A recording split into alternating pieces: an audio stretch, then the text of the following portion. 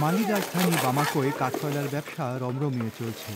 রান্নার জন্য প্রায় সবারই কাঠকয়লার প্রয়োজন হয়, তার উপর জনসংখ্যাও বেড়ে চলেছে। মাইমুনা কায়রে কাঠকয়লার ব্যবসা করেন। ব্যবসা ভালোই চলছে, কিন্তু এই সাফল্য তার দুশ্চিন্তার কারণ হয়ে উঠছে। গাছের সংখ্যা কমে চলেছে, ভয়ঙ্কর। শহরের বাইরে গেলে নিজের চোখে সব ওয়ার্ল্ড ভিশন নামের এনজিওর অস্ট্রেলীয় কৃষিবিদ হিসেবে টনি রিনার্ডো বন জঙ্গল ধ্বংসের প্রবণতার মোকাবিলা করতে এক পদ্ধতি আবিষ্কার করেছেন। এই কাজের স্বীকৃতি হিসেবে তিনি রাইট লাইভলিহুড পুরস্কার পেয়েছেন, যা বিকল্প নোবেল পুরস্কার হিসেবে পরিচিত। How do we tackle that? Well, fortunately, through farmer-managed natural regeneration, through the regeneration of trees and landscapes, there's a very low-cost, rapid and scalable method to reverse that degradation. মাইমুনা ট্রারোরে রিনার্ডোকে বলেন যে এখন তাকে প্রায় 160 kilometre দূর থেকে কাঠকয়লা সংগ্রহ করতে হচ্ছে, কারণ বামাকোর কাছে আর উপযুক্ত গাছ অবশিষ্ট নেই। আফ্রিকার অনেক বড় শহরের কাছেও একই পরিস্থিতি দেখা যাচ্ছে। অরণ্যের বিনাশ ও ভূমির অবনতি মারাত্মক সমস্যা হয়ে উঠেছে। সামুয়েল বাতাং প্রথম চাষি হিসেবে এই পদ্ধতি প্রয়োগ করেছিলেন।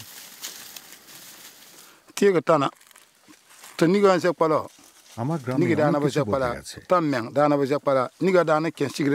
আগে গবাদি পশু চড়াতে অনেক দূর যেতে হতো।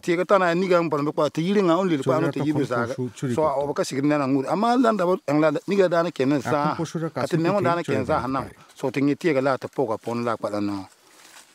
কিন্তু এখনও অনেক কাজ বাকি রয়েছে। গ্রামের মানুষ নিয়মিত ক্ষতিগ্রস্ত জমিতে গিয়ে রিনার্ডোর প্রক্রিয়া প্রয়োগ করে সেগুলি পুনরুজ্জীবিত করার চেষ্টা করেন। পুরনো শিকড় ছেঁটে ফেলে তারা সেগুলির বৃদ্ধির পথ সুগম করেন।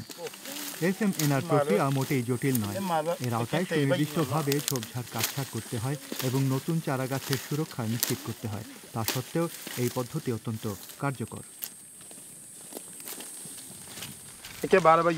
আমরা কিছু অংশ ছেঁটে ফেলি, বড়গুলি ছাটা অংশগুলিকেও জ্বালানি হিসেবে ব্যবহার করি। নতুন গাছ লাগানোর তুলনায় এই প্রক্রিয়ার মূল সুবিধা হলো শিকড় আগে থেকেই সেখানে রয়েছে এবং সেগুলি মাটির গভীরে ছড়িয়ে পড়েছে। তাই বৃষ্টিপাত কম হলেও শিকড় ভূগর্ভস্থ পানির নাগাল পায়। গাছপালা ভূগর্ভস্থ পানির স্তর কিছুটা উপরে তুলে আনতে পারে, বাতাসে আর্দ্রতা নির্গমন করতে পারে এবং গাছের ঝরা পাতা পচে গিয়ে সার হিসেবে মাটি উর্বর করে তুলতে পারে। এই প্রক্রিয়া সত্যি খুব সাহায্য করেছে। আগে জীবনযাত্রা অনেক বেশি কঠিন ছিল। এখন আমাদের নিয়মিত আয় হয়, আমরা পরিবারের দেখাশোনা করতে পারি, স্বাস্থ্য বিমার মাসুল ও স্কুলের ফি দিতে পারি, আর সবার জন্য যথেষ্ট খাদ্য রয়েছে।